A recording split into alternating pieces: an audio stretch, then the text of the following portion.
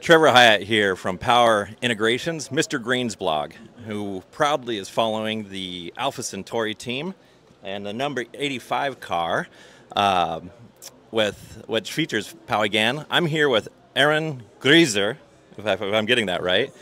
And this is Saturday, October 21st, which is a big day. We've got the hot laps going on today.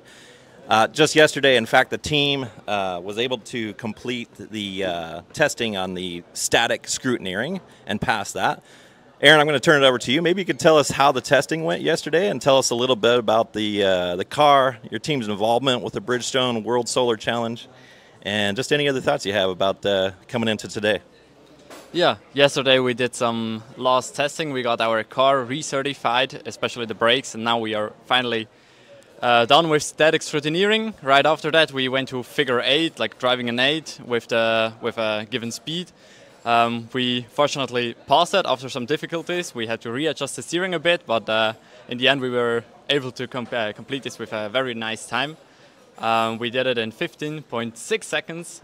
Necessary was 18, so this was with quite some margin. Yep. And yes, today we are here again at Hidden Valley Raceway and preparing for the dynamic scrutineering. We are here in our last preparations right behind us, because afterwards there will be the dynamic scrutineering where the figure 8 was also part of, but there will be the hot there will be the hot lap, which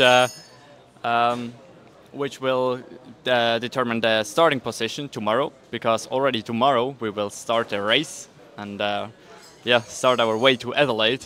So we will do a hot lap today, just trying to do a fast lap without risking the car, of course. And then this will determine our starting position, where we will start tomorrow in a, I guess, 30 seconds gap on our way to Adelaide. Wonderful, wonderful. And